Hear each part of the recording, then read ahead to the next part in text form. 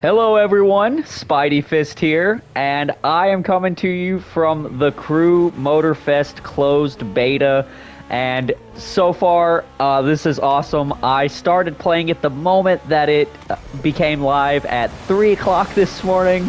I went to sleep for a little while, and I am back at it again. For this closed beta, there is no NDA associated with it, so I'm able to make as much content as I want for you guys. So if there's something you guys want to see, feel free to comment down below and I'll see what I can do about showing it to you.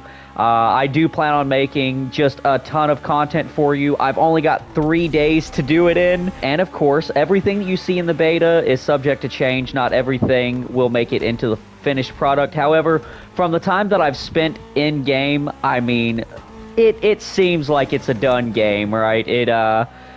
What you're seeing is most likely going to be really close to the final product. So I've only got this weekend with the closed beta, and I'm going to do just everything I can.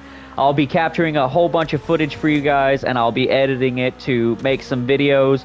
I'm going to just do some like long play stuff.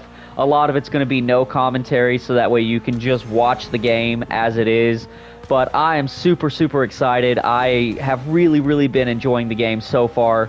It really is a cool game. It's, you know, it's an open world racing game, which means it's going to have to compete with other open world racing games, such as, you know, like the Need for Speed Unbound, Forza, even the Lego Drive game, the 2K Drive, whatever that's called.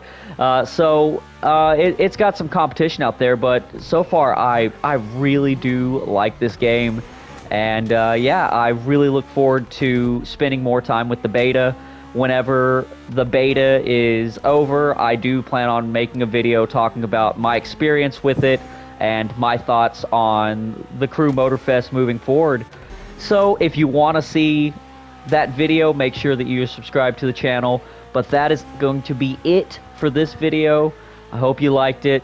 I'm Spidey Fist, and I'm out of here.